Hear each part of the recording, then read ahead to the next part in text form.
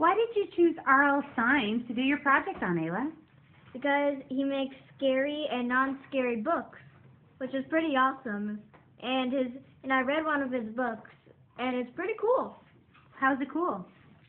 Because at first it seems like a normal day, but then it gets weirder and scarier along the way.